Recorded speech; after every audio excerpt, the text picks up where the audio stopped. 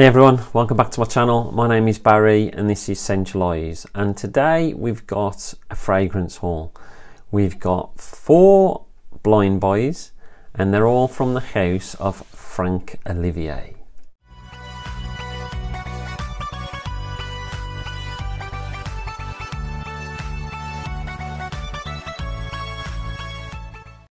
So recently Natino had a bit of a sale and I picked up 4 Franck Olivier fragrances and they were all dirt cheap, all under £15. I've got already a couple of Franck Olivier fragrances. I've got Amber, which I really enjoy, and I've got Oud Touch, which I really enjoy as well. So I thought I would dive in, try a few different ones. Didn't really know that much about them, but I thought I'd give them a try. So the first one that I got is called Eau de Passion Men. Now this is a 50ml and it's an EDT. Don't really know what to expect. This was a bit of impulse. I've been told to get a couple of fragrances by Franck Olivier, which I'm still on the lookout for, which I can't find for a decent price at the moment. Oud Vanille is one of them, and then the other one was Sunrise Java. Now I've got something similar to that which I'll show you in a bit. So this is the box, and nice little design, like a blue splash on the front. It's got the Franck Olivier, the Eau de Passion, it's got the Franck Olivier badge. There's a few details on the back, and you've got a barcode and a few details on the bottom. So let's have a look at the bottle. Nice sky blue colour inside.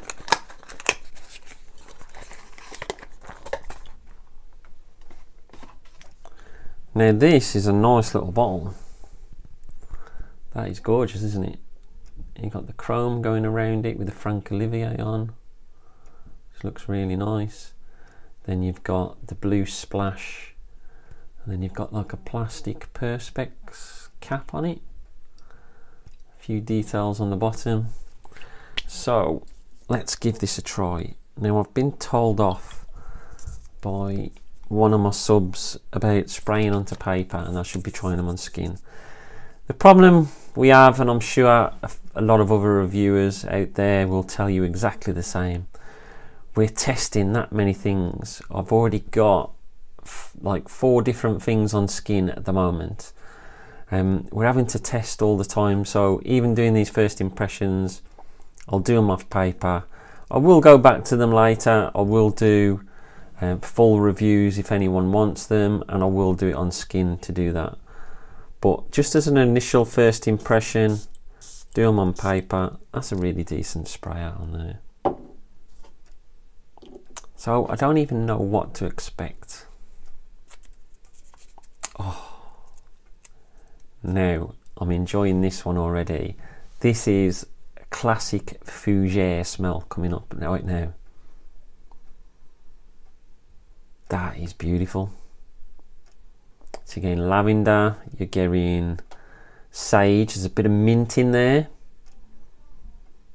You got the citruses as well. Probably lemon. It's quite harsh, the citrus. Bergamot maybe. Then there's a vetiver background to it. That is gorgeous. And you know what that's reminding me of straight away? Chanel's Platinum Egoist. I'll put the price on the screen. I'll go back into my emails and I'll find out exactly how much I paid for it. But I'll put the price on the screen and you'll see how good a deal it was. So this is classic fougere with the lavender and the aromatics in there. I think the mint is lovely in this. Definitely say it's a spring summer fragrance because of the mint and the citruses, but you've definitely got that classic fougere feel to it. That is really nice. That has surprised me. I wasn't expecting that. Oh yeah, I'm happy with that one. I just wish it was a bigger bottle now.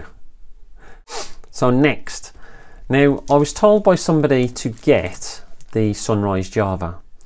Now I couldn't find the Sunrise Java at a good price, but I managed to find the Sunrise, which is the original, Java being the flanker to it. So I thought I'd give that a try, and it's a 50ml and it's an EDT again. So let's have a look at this one.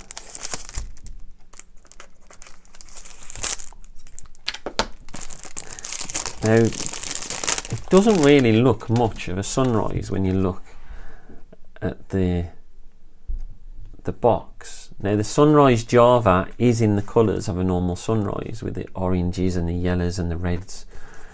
So I thought you'd think that the original would be like what a Sunrise would look like, and then any flankers would be a different take on it. But I'm happy with that. It's really nice. It's got a little sun on the bottom. It's got differing colours, as you can see, different blues going into silvers. It's got the Franck Olivier badge at the top, some details on the back, and once again the barcode and more details on the bottom. So let's have a look at this bottle. Now, I thought this bottle was a bit... yes it is. So, quite happy with that. Another good looking bottle. Sunrise, like a sky blue juice that's in there. I like the effect at the bottom, which is like a sun. It's got the chrome again with Franck Olivier, and it's got a bigger perspex cap, and it's got like the sun effect in there as well. So let's give this one a try. So I'm expecting something fresh for the summer, being a name like Sunrise. Another really good atomizer. And once again, you're going down. It's got a bit of a fougere feel to it, like a fresh aromatic. There's a sweetness in there. I am getting a bit of alcohol in the opening. I'm getting lavender, I'm getting bergamot, and there's a nice violet leaf in this as well. It's quite herbal. You're getting sage. Now sage, I've mentioned this before, it's one of them notes that when you smell sage, you can stop up your nose and you keep smelling it afterwards.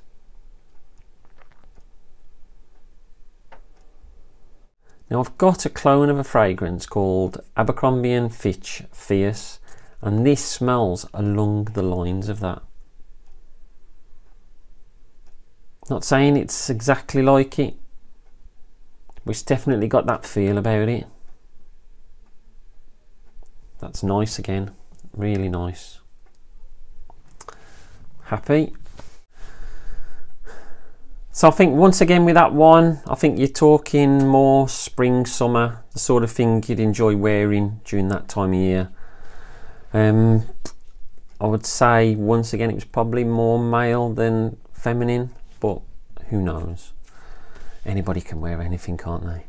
So the next one, now I've mentioned earlier that I've got Oud Touch.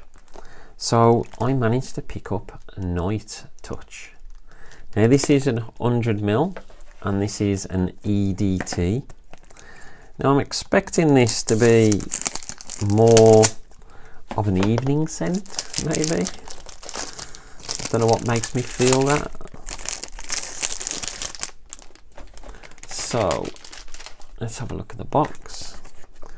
So it's got the little tree on, which is similar to what Oud Touch has got.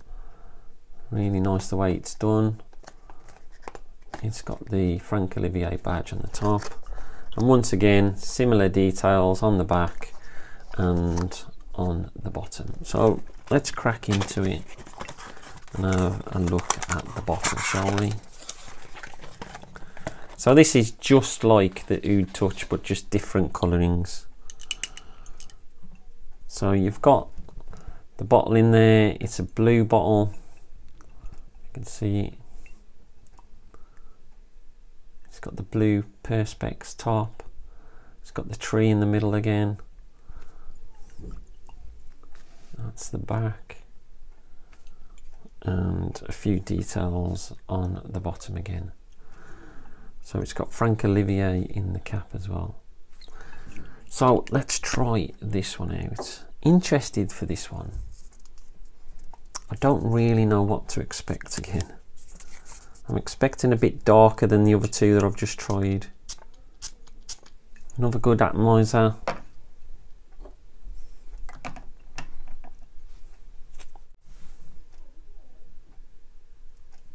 So once again, you're getting quite a bit of alcohol in the beginning. I'll just wait a little bit.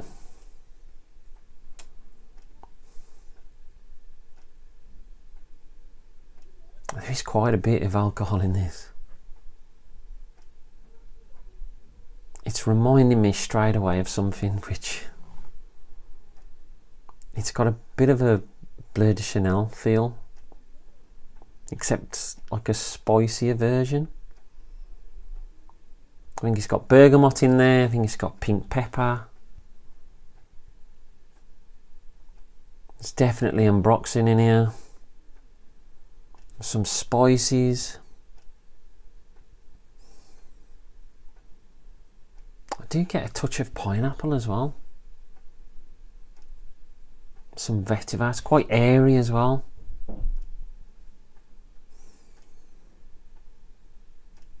It does have that blue designer feel.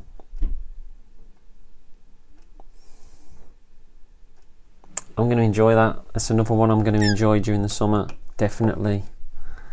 Definitely another one which probably leans more masculine, but another really enjoyable fragrance.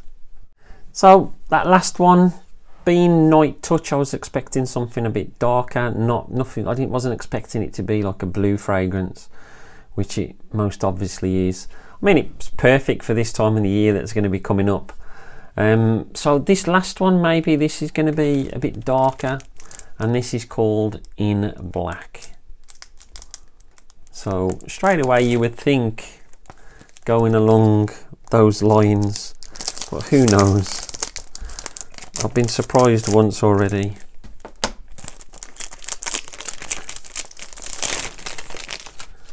So nice black box with silver detailing. It's got that bit of a splash again. It's got some chrome at the bottom, and it's got the details on the back.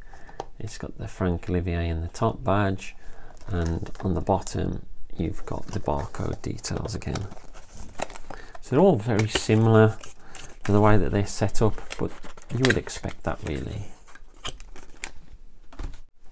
So let's take a look at this last bottle. So it's a very similar sort of design to some of the others.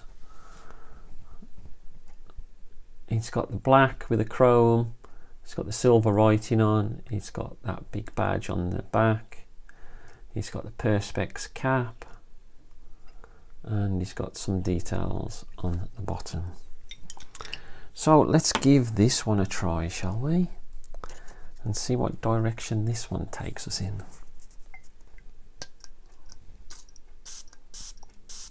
So that one's coming out a bit more pressurized.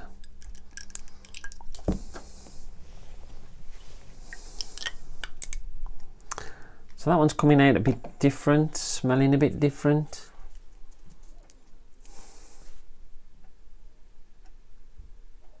So straight away off this one, we're getting more herbs coming through, like sage. There's definitely citrus is in there. There's definitely some aqua notes in there. I'm getting a bit of a cool water sort of vibe from it.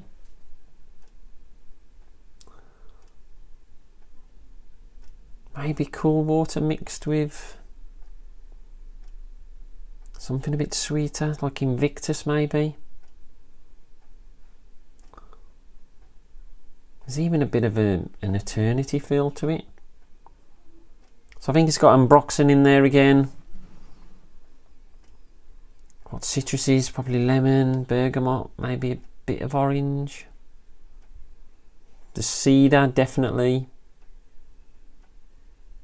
That's interesting again.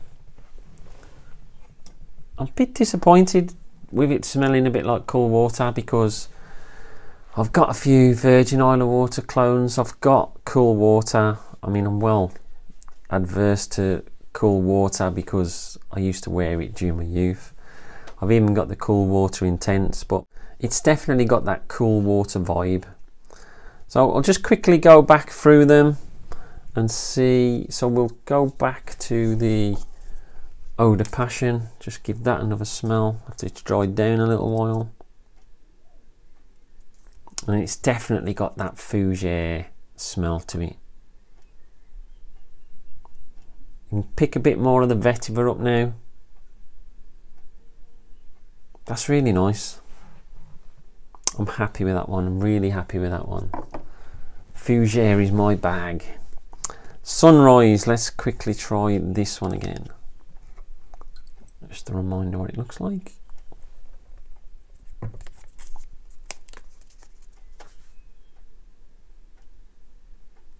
So now I'm going to, you're still getting similar sort of things with the citruses, the violet leaf, the herbs, but now I'm going a bit of tonka, a bit of sandalwood.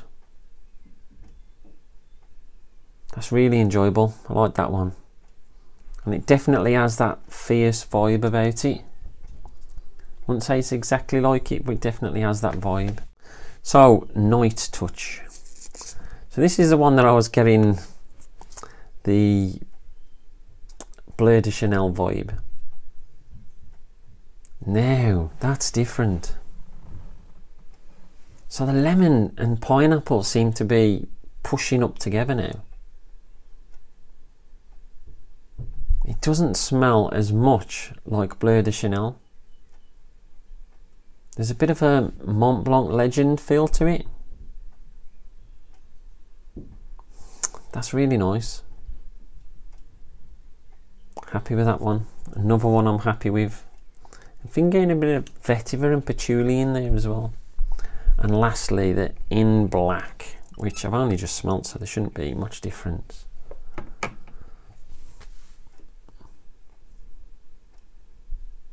Definitely getting that cool water vibe. I do like it.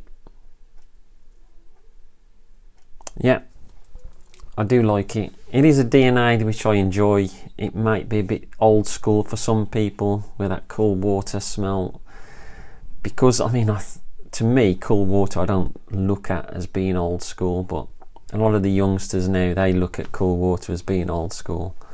But I remember wearing it when I was young, so I still associate being young and wearing it. It's the same with a lot of the other old school stuff that I used to wear. But have you tried any of the Franck Olivier range? Let me know in the comments below. There's a few others that I want to try. Like I said, I want to try the vanilla one. I want to try the Sunrise Java one.